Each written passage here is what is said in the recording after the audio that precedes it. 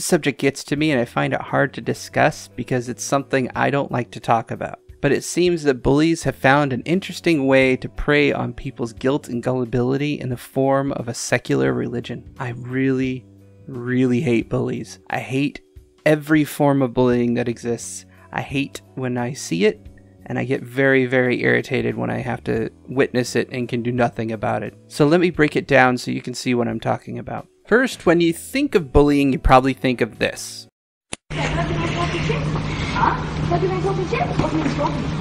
Or this. Put the money in the bag. Come on, give me some money. What's up? Give me money. Stop! Come on, bitch. Stop! Shut your fucking mouth, you whiny little puss bag. Or maybe this. It started out with words. He was called just horrible names. It progressed to having trash thrown at him. He was punched in the stomach. He was made to lick a bus window. He was jumped from behind walking to the buses. He was ridiculed for the music he listened to. You name it. They looked for any little thing just to make his life miserable. When he was jumped walking to the bus, the boy told him the night before that he was going to do it. He said to him in a text, "Why? I know you don't like me. That's why I don't come near you. I don't have any interactions with you. I respect that. Why can't you respect me? What have I done to you?" His response was, "Because you're a pussy and you need your ass kicked." It makes no sense to me even today. One of the kids that Daniel had a lot of issues with had texted him. I saw the text myself. And it said, "Why don't you take one of your precious guns and do the world a favor, go kill yourself?" He texted that same kid and he said, "You won't have to worry about me anymore. I'm going to go home and kill myself." And the kid came back with, "Put up or shut up." That day, he told people in lunch, he had told people in his classroom, told a number of people on the bus that he was going to kill himself. Those were his words, "I'm going home and I'm going to kill myself." And the bus driver said, "I'll see you tomorrow, Dan." He told the bus driver, "You won't see me tomorrow." The one person he knew that would do something was the last person he texted and the last person he called, his hunting friend Matt. He knew Matt would try to call us, and he said to Matt, "Please don't call my mom. My mom will take me to the hospital." He was trying to keep Daniel on the phone, get his sister's attention. He was writing her notes and having her call their father, who's a friend of my husband's. And we missed the call. We missed the call. We came out of Michael's basketball game, and my husband Rob said, "I missed a call from Cal. I'll call him when I get home." Next thing happened, literally within a minute of saying that, so our other friend Wally calls. Now, guys don't talk to each other all the time. And Rob runs to the van and he said, "Daniel's talking suicide." I called my next door neighbor and I begged her to go over and check on him. And she walked in the door and she yelled, "Daniel." And she thought she heard him say something, and she shouted out, "We love you." And then she heard the shotgun blast. But that's not all there is. There are other forms of bullying that occur which don't involve violence. These types of bullies are meant to tear you down and belittle you into submission. If you don't comply, they use the system at their disposal to get at you. Let me give you an example of what happened to me. Several years ago, I had a friend over for drinks. I had no idea that he was on medication for PTSD from his days in the armed forces. He flipped out, and I had to call the cops because he went crazy. It was clear that he wasn't in his right mind, so I had to get him detoxed so that he would come back to his senses. Now, I never pressed any charges because he did assault me in this instance, and he was extremely intoxicated, and apparently he was intoxicated before he came to my house. He knew that I had alcohol, so I'm guessing that he just came over to get a little bit more drunk, and he got blackout drunk.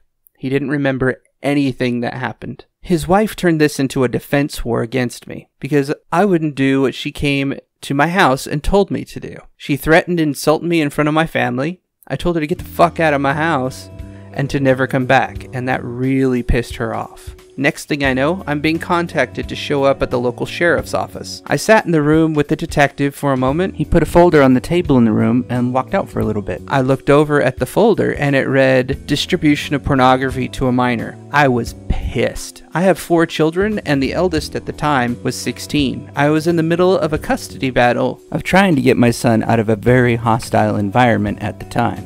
And little did I know, I thought it was the mother was charging me with this because she alluded to me giving porn to my son and thinks that I have done so because she heard it from a friend, but she wouldn't tell me who that was either. So I got angry because I was being charged with something I didn't do. But I found out that I was angry at the wrong person. Since there was no evidence of the claim, there was an attempt to drag my name through the mud. That's all this really was. She also called my ex-wife to tell her that I gave porn to my eldest son. The one that told me this was my ex-wife. I found out that she basically tried to tell everybody in the neighborhood that I was giving porn to children and that children were at risk around me, and that I was abusive and that I was violent, and pretty much tried to smear my name publicly to the entire neighborhood. And keep in mind, this is a small town, so rumors fly fast. Of course, there was no evidence, and the whole thing dropped, and I moved away from that area anyways, so it's now a moot issue. But needless to say, this caused a lot of drama between me and my ex-wife, which made it difficult to communicate any needs or issues with my son, especially since I was taking custody away from her. Now, the earlier clips that I showed of kids getting bullied, that was me not so long ago. I never fought back, and because of that, I was chased, cornered, and beaten by no less than 3 people. It was a family of bullies that usually caught up to me and punched me in the face, kicked me in the nuts, curb checked me, you name it. I probably felt it at one point in time, but I would never fight back because if I knew if I did, somebody's gonna get hurt, and I didn't want to hurt anybody. At one time, I had 15 kids that thought it would be fun to corner me and beat me down in elementary school. Clearly, this isn't the only abuse I've taken. I've also experienced bullying through the system, as I pointed out. I've experienced bullying through mental abuse as well, from the abuse of my parents constantly telling me that I'm stupid and will never amount to anything, that I'm worthless and found under a rock. I've experienced physical abuse by being beaten and whipped by my father when I didn't do exactly what he asked me to. After school, when I got out of high school, I went into a toxic relationship where me staying at home and being a dad was the same thing as free babysitting. But if she were to stay home and be a mom, she's parenting or being a mother. And that was just a small little jab in comparison to the multiple jabs that I received from her. The hounding insults that I received quickly turned to violence, and I was stabbed by my ex-wife with a nail. It wasn't very bad. It wasn't a kitchen knife. I didn't bleed hardly at all. It was like a pinprick. But needless to say, violence was there, and it was a very traumatizing experience because this was a person that I was supposed to be living my life with.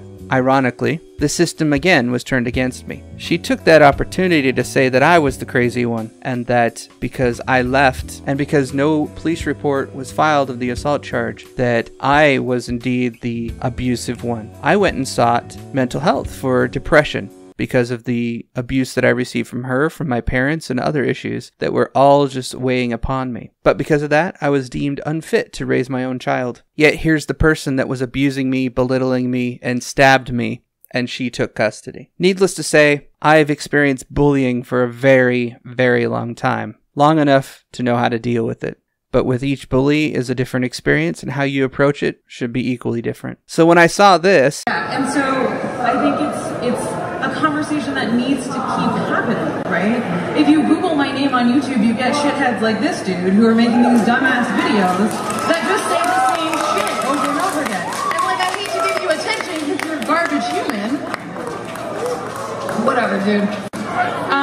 But it's, you know, like the fact that these dudes are making endless videos that just go after every feminist over and over and over again, I think is is a part of the issue of why we have to have these conversations. We don't just get to be online. We don't just get to participate like everyone else. I knew I had to say something. This type of bullying is the most common type among women. They typically become aggressive and violent if two conditions exist. First, the woman is in a social situation or a public place and she believes the victim will not retaliate. If this is the case, basically what happens is the woman is cheered on for beating her victim. The second condition is the woman is in a private situation and her victim's pride will not allow him to retaliate in fear of being seen as weak by his peers. So a woman will beat you in private, but if you were to hit her back, she would instantly cry the victim. In either situation, you can see the psychological abuse is used in sociological stigmas against the victim. However, the sting of female bullying has a longer lasting effect than male bullying. Oftentimes, males resort to physical violence, insults, and tend to be more aggressive than our female counterparts. It doesn't last as long either. They don't try to destroy your lives because of hurt feelings. They just try to hurt you, period. But the causes and motivations of aggression and bullying have similarities that cannot be ignored. In an article titled "Bullying in the Female World," we find the similarities all too obvious if we were to take a moment and identify them. To quote the article, motivation for both groups usually includes a desire or power for control, for achieving greater social status and popularity, jealousy, fear, and derailing competition. Aggressive behavior for both male and female children can be found as early as preschool age and is most prevalent in adolescence and can continue well into adulthood. However, the major difference between men and women in the spectrum of bullying is the most often employed. Intimidation and physical aggression are the common tools within male bullies and aggressors. Women are far more cunning and have a lasting effect on people when it comes to the female approach to aggression. As the author discussed a movie called The Help, she outlines female bullying to a T. This, coupled with my own experiences of addictive female bullies, solidifies my assumptions associated with female bullies. To quote, "What struck me as I was watching the film is how it also dramatically and effectively captures the emotional and psychological violence of social aggression, including the sting and cruelty of verbal weapons women use. The words now associated with female aggressive behavior include exclusion, ignoring, teasing, gossiping, secrets, backstabbing, rumor spreading, and hostile body language, such as eye-rolling and smirking. Most damaging is turning the victim into socially undesirable. The behavior and associated anger is hidden, often wrapped in a package seen somewhat as harmless or just a girl thing. The covert nature of the aggression leaves the victim with no forum to refute the accusation. In fact, attempts to defend oneself leads to an escalation of the aggression. The film captures a number of these weapons, as well as a pattern found in interactions of males. The justification for use of the same kind of aggression, physical or social, by the good guy in response to the original aggression by the bad guy. Now I want you to take a good look at all of what's just said there. The things that I don't agree with is verbal weapons, and that being violence. Psychological and emotional harm is not necessarily caused by violent acts. They are abuse, for sure, but not violence. Violence requires physical act. I don't like the wordsmithing in there, but the effects of bullying are still the same. It does harm to the individual. It may not be physical harm, which is easier to get over, but psychological harm has longer lasting effects than physical harm. Anita, Anna, Big Red, Christy, and other people in the space of social justice and feminism are all bullies. They lead a troop of bullies that seeks to silence people and their discourse because if it doesn't fit into their narrative, it rips down their control of the conversation and removes their power. Their motivations are obvious when you read how female bullies typically behave. Of all the types of people that exist in this world, bullies are the ones I honestly say I can hate. How do you deal with a bully is entirely up to you. Use what works to destroy a bully because all they want to do is succeed at subjugating you, and I refuse to be the victim. Do it again.